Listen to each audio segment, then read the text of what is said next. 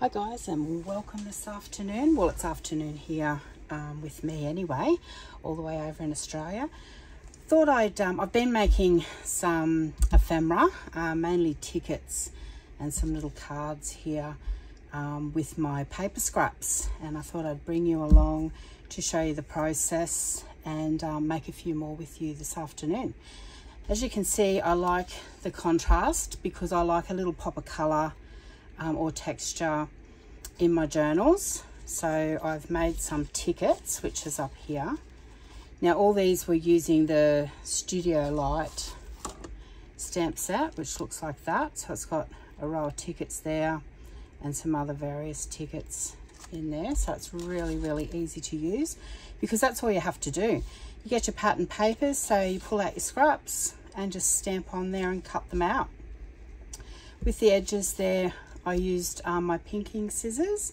So they're like a dressmaker's scissors that have got a jagged edge, but most of you will have some decorative scissors of some sort to cut along there, or you can use your intricate scissors and if you want to go to that much trouble. I haven't perforated these ones yet. I do have a Tim Holtz perforator to do that, or you could get a pokey tool and just punch holes in those. But let me push those to the side and let's get out our stamps and our scraps and see what else we can come up with this afternoon. I thought I'd do a couple of tickets for you just to show you what I've done with that lot, but I won't be doing too many tickets because I've already got quite a pile, as you can see. So any of your papers, I actually wanted some greens to go with my journal. I'm doing a nature journal at the moment, so anything to do with nature, I'm trying to sort of incorporate that a little bit. So I might just start with these ones here. I'm going to use the Admit One ticket. It's got the most vacant background, and I'm going to be using some quite patterned papers here. I'm stamping these with archival ink, and I'm just using black.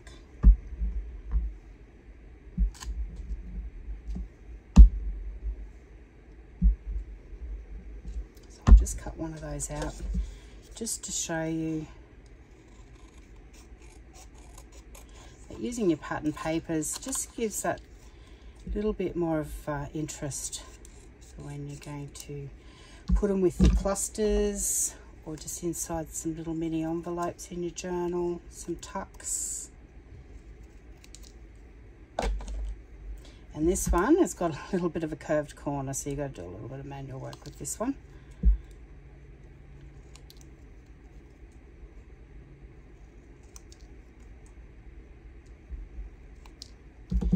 So you can see that it's just really got some, just a little bit different to say a more plainer one. That one's on pattern paper as well, but it's sort of a little bit more plain. Alright, I might stamp a couple out with these other papers. I'm not going to sit here and cut them all out with you guys because that would be just boring for you. But I just want to show you how they do come up on different colours. I'm going to do a few tickets here. I've got some actual more journaling cards to do using these papers as well. So you can pull out all your stamps. You could even do labels this way. Labels look really good with a little bit of a patterned background. How good does that look with the leaves through it?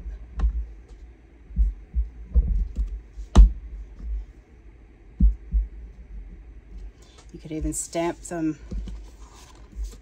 in a different colour depending on what you were doing with your journal, and then by inking them up once you've cut them, you'll just add more to it as well. And that's it on the plain cardstock, which looks really good as well. And I'll just do a couple in this pink.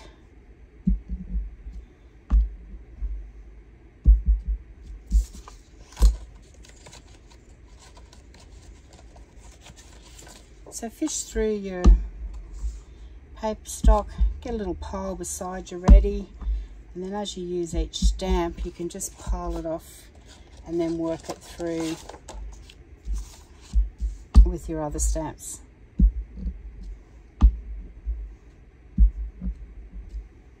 That might be enough with that ticket. Just do a couple with this ticket as well. So this ticket here, I'll show you what one of these look like. So this was stamped on a lacy background, and you can actually just use your scissors either end, your pinking scissors with that, so it come up really, really good. It's a nice easy one to cut, which is what we like.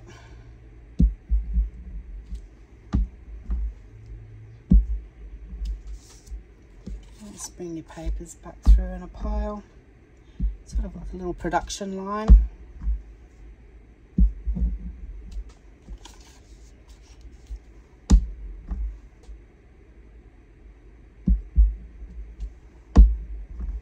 It's always good to have a pile of ephemera on hand when you're working in your journals, rather than have to stop and start to make something. So I like to have a little bit of a stash with me.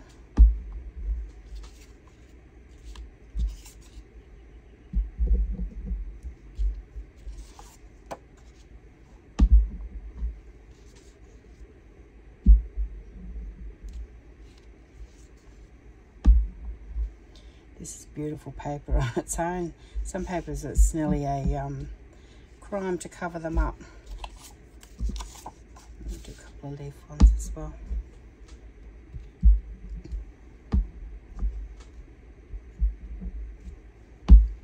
So if I was to cut one of these out, just to show you again with the more patterned paper.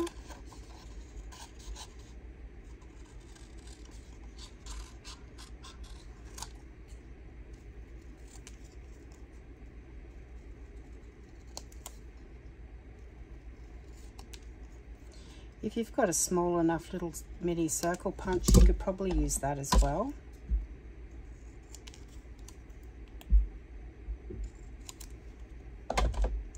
And there we go, guys. How good does that look? You could even team it with one of the others in your journal. They're just a little bit different, something a little bit more quirky in your journals. Especially, you know, these days a lot of people like to work with the more neutral colours, which I admit I do like myself. You either go bright, or you stay with these natural neutral tones. And this will just give it a little pop of colour without being too much, I guess, in your face type of thing. So this is the other card on this set, this one here. So we'll just do a couple with that, and then we'll move on to some bigger ones and see how they come out. Just do one each of these.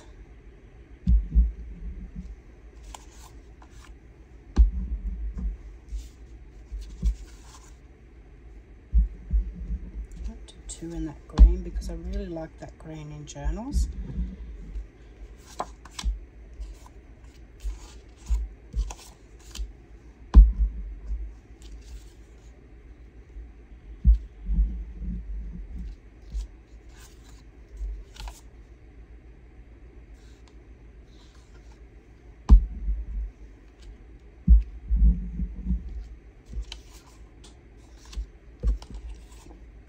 You don't necessarily have to go that way with the script, you could go that way as well. We might do two examples just to have a look.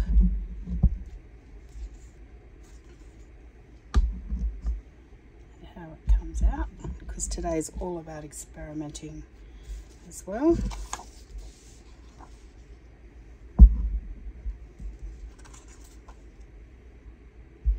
I could just sit and do this all day, it's so relaxing.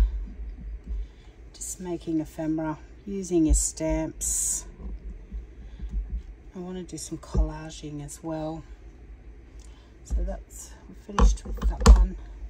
I've got some more little like frame photos, photo stamps. So this one, I don't know where I got this set from.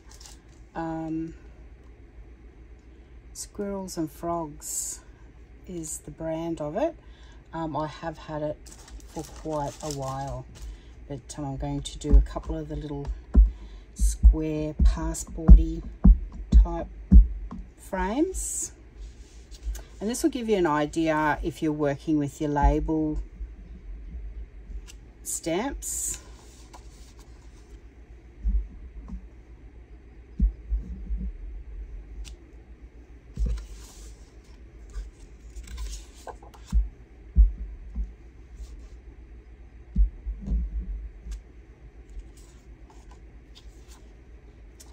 Some more of that pink, I thought I did.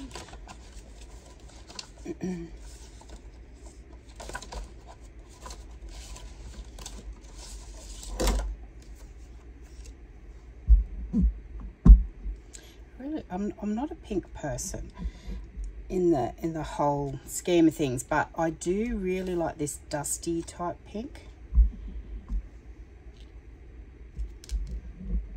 I know a lot of people use that colour for their bridesmaids, either that or champagne these days.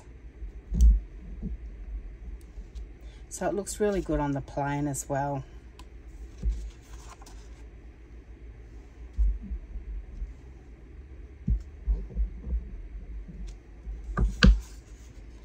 So I'm going to cut one out and bring it a bit closer for you to have a look at. Now you can cut right to the line, or you can leave a bit of a border, entirely up to you. I go fairly close just to highlight the frame.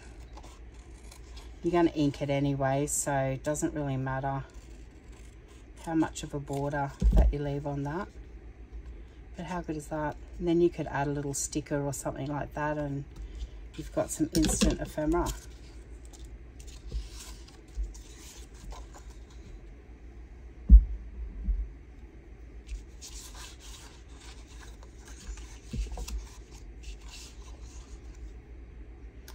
With these ones, you can also line them up. So if you've got a pattern you particularly like, whether it's got a little butterfly on it or a bird or something, you want to get it in frame, you can move it around a bit. But bear in mind, I don't think that one's going to fit.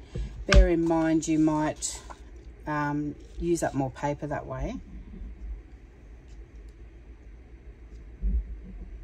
Because even though they're scraps, we never ever want to waste scraps either.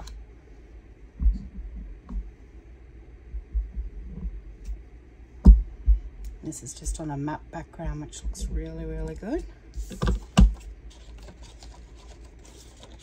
Let's look at this. So to give you an idea what I was talking about before, let's frame it with that leaf. And then let's cut it out. I might have went just a bit off paper there, but it won't matter.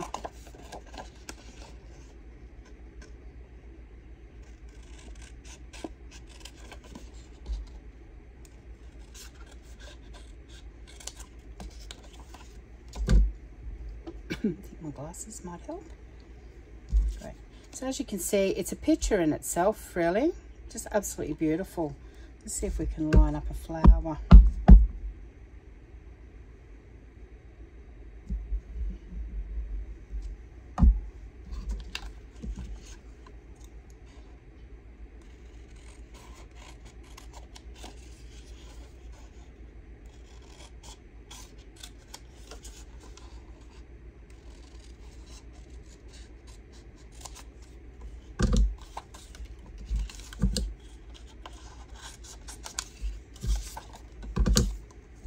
How's that? Beautiful.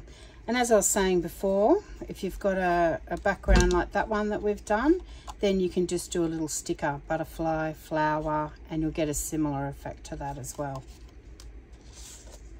Now I've got these border one. I might do one with some flowers just off to the side.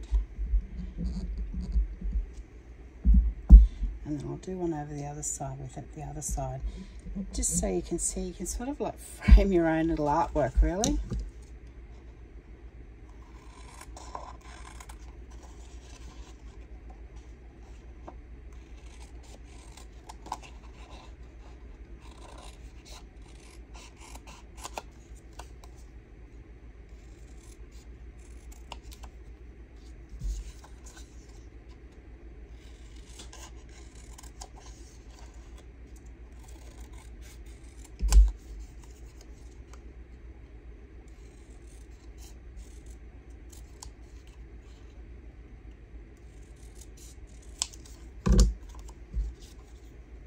Just gorgeous.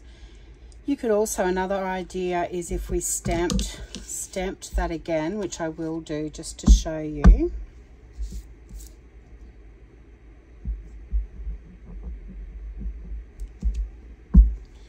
Get our pinking scissors and cut just out from that border.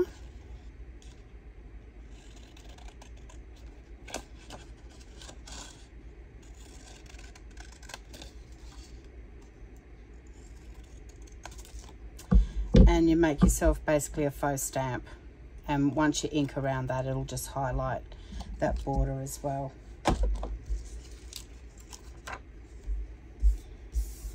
So your imagination runs wild. Once you sit down and start crafting, all the ideas just start coming out of the woodwork.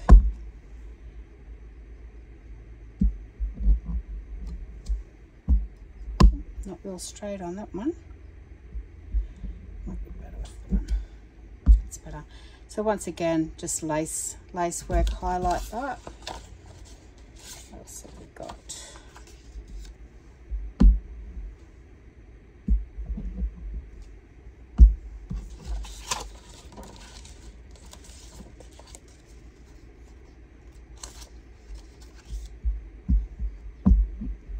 Then on some more plainer cardstock.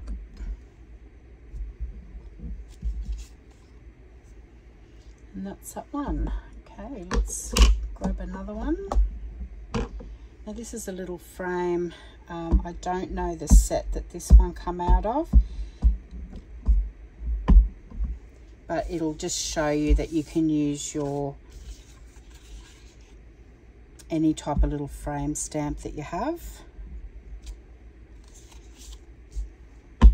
If you're doing labels are another good way to do this, just to have some different coloured labels with some patterns on the background.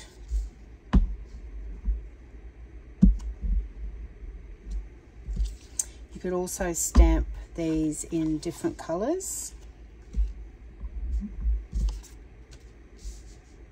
Your reds, your greens, your blues, as you would do with your labels.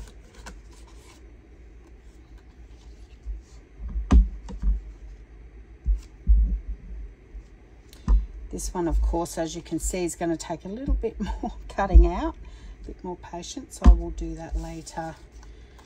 I'm sitting and watching TV. It's usually a good way to do all your fussy cutting. Side. As you can see, you just work through your pile of papers that you've picked out.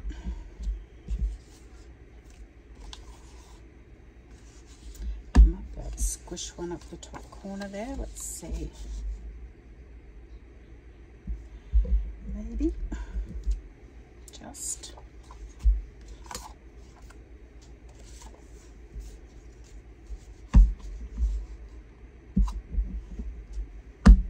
These are little 6x6 papers, so you don't necessarily have to use scraps all the time. If you've got papers that you really love and you've got something that will fit on them,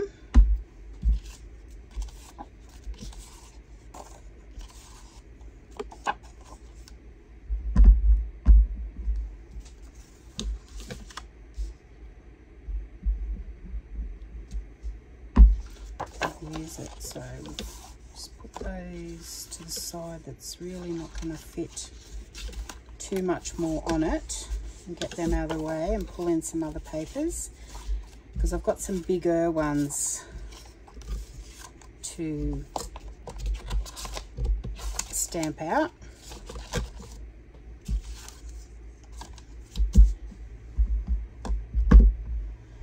So the other two stamps I'm going to use are, these are both darkroom door stamps. So one is from the Eclectic Stamp sets, which is that size, and then the other one is the frame stamp, which is a little bit bigger, probably more postcard sized, a tad smaller. I'm going to stamp a couple of those out, which will make great journaling cards. If your cardstock's double-sided, like most of these are, you can always put some coffee dyed paper or even plain paper on the back, and then when you put them in a little tuck spot, they'd be good to just to jot down some journaling. Hopefully I've inked that one up enough. Yeah, there we go.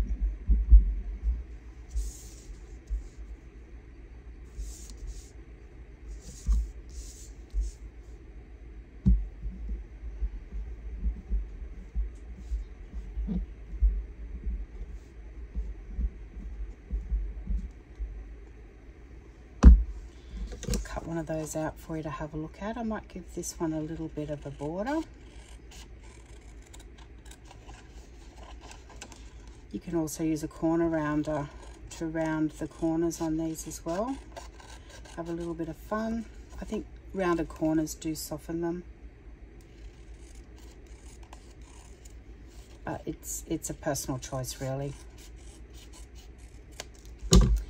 Grab a little corner rounder.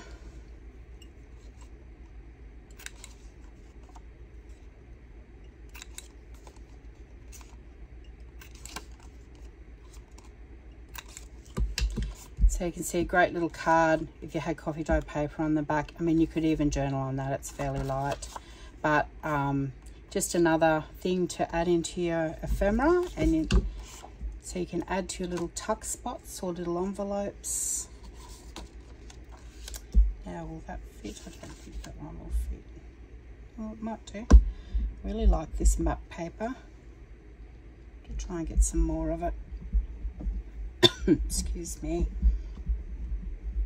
Being winter, everyone seems to have a little bit of something at the moment. Mine had a little cough that's popped up in the last couple of days, so I'm hoping it doesn't turn into anything else. But then we do have a couple of others in the house that are struggling with the flu a little bit, so it usually does its rounds.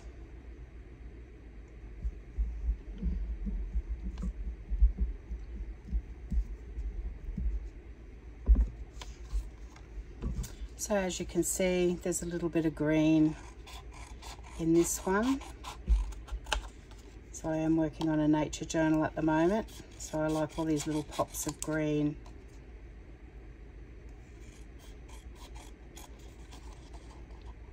That we can have as we work through. And you would corner around.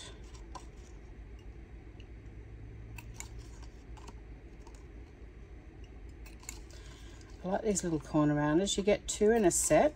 They're Eco Tools. I'll try and put a link down the bottom of where I got them from. And they're good because you can turn them upside down. And especially when you've got a stamped image like this, you can go close so you're not cutting off the stamped image. But once again, you can see the difference. It just gives you, excuse me, it just gives you a little bit of different colour to add to your journals. If we stamp one on a plain, which I don't think it's not quite wide enough. This one might be. Stamp them on a plain. You could stamp different colours. This may not fit. A bit hard to gauge without me putting my head completely over the top, and you don't want that. Ah, beautiful. So that's your plain again. So if I just show you the difference, I like it on the patterned. But then we also like some plain ones as well through our journal. This is like a music type paper. It's got little bits of pattern on it.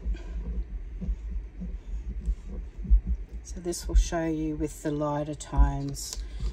So you can still get a little bit of pattern, but it does feature more the stamp on that one.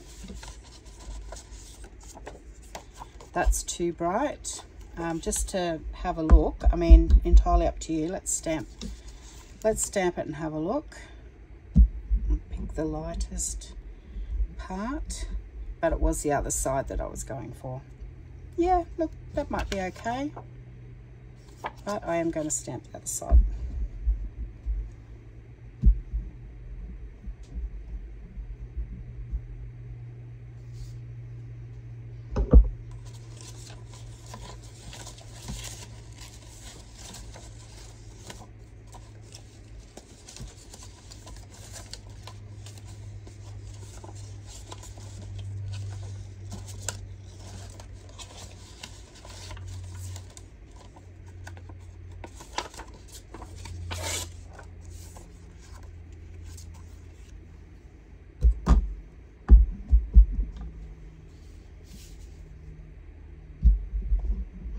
Do 2 of these ones, and then we'll do a couple with the bigger one.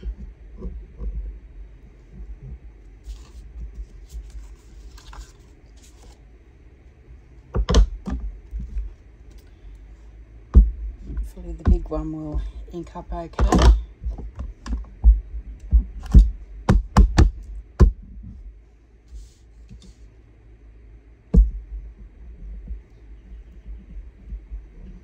You can even add this to the front of a little journal book that you want to put in a belly band or in a tuck spot.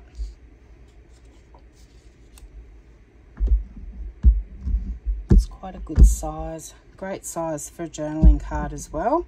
You can put a little tab on the end of it and tuck it in somewhere in your journal. If you want more journaling spots and less bulk. I love the green in this paper. I think it was like an African series. I don't have too much of it anymore. Oops, mine just went off the end, but that's okay. If you have a mistake like that, I can ink that in black along there and you'll hardly notice it. And I'll just cut the other really close. So it'll just be a black border around. We certainly won't throw it away because I absolutely love that paper. This one's like looks like a hessian or a canvasy type of pattern.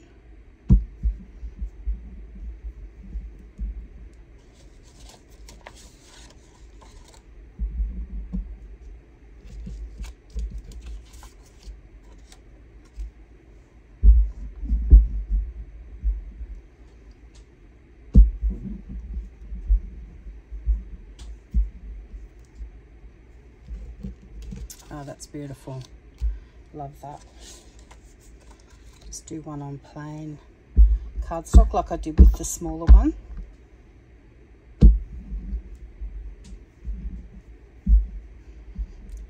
And I'll put a photo up as well of all the ones once I've got them all cut out for you to have a look at. And I'd love to see anything that you create. Throw a photo in comments.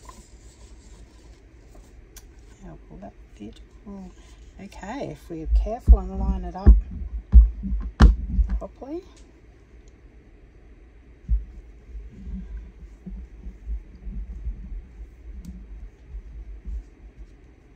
Oh, gorgeous. I'm going to cut that one out so you can see.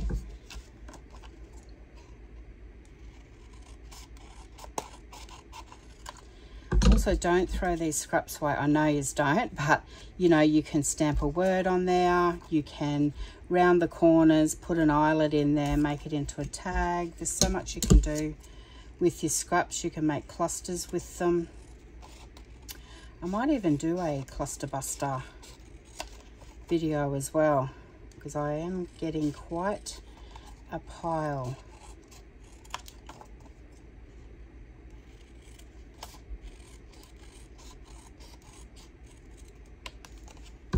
Gorgeous. So you don't necessarily have to have ticket stamps or frame stamps. I'm sure in your stamp sets there it might be a flower with just like an outline that you could stamp out. That would look absolutely beautiful. Okay, so that's finished with that stamp. Oh, we've got one more stamp here. I don't know where this one's come from as well. It might be, yes it is. It's in that similar one, the Squirrels and Frogs clear stamp set.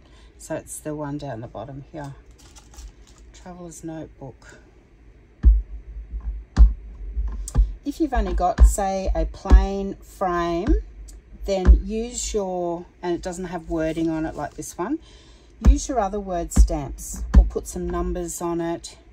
Anything to just add a little bit more interest to it. Beautiful. So that's just going to be a nice square journaling card into your tuck spots. I don't know whether I'm going to get it on here, but I'm going to try it because I love this paper.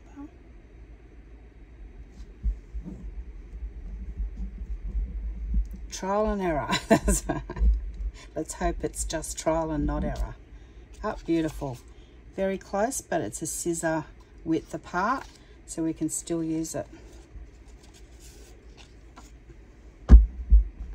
Just working through all the spare spots that I can stamp this one, and then we'll have a recup through. Let's do a bright green one. Don't really like this paper, but I thought with something stamped on it, it might look okay, which it does. And once again, it's green, so it'll go into my botanical journal. Okay, let's see how this one goes. So this is more framing, like we were doing before. Framing little artworks. Oh, that's beautiful. So if I cut that out,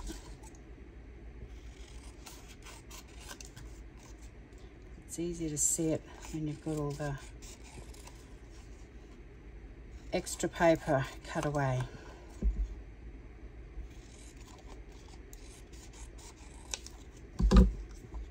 Beautiful. We'll do a couple more.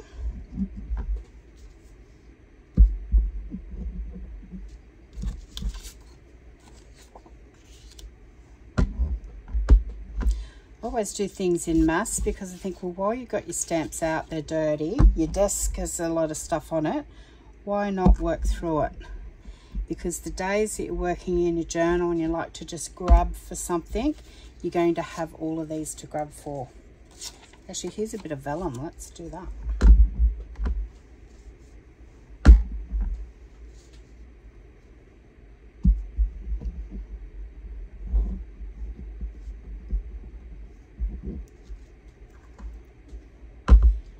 So your vellum, you could put a sticker on that as well. Once it goes over, excuse me, something with a pattern on it. You could have the little picture behind it. You could put a photo in that, or photo behind it in like a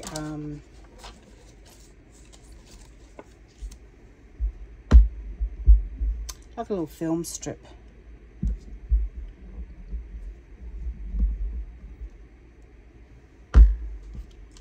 Ooh, just on the edge. How good is that?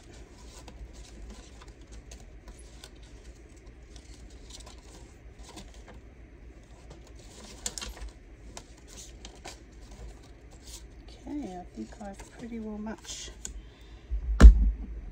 used up all the bigger pieces. Beautiful. And if I just cut that out,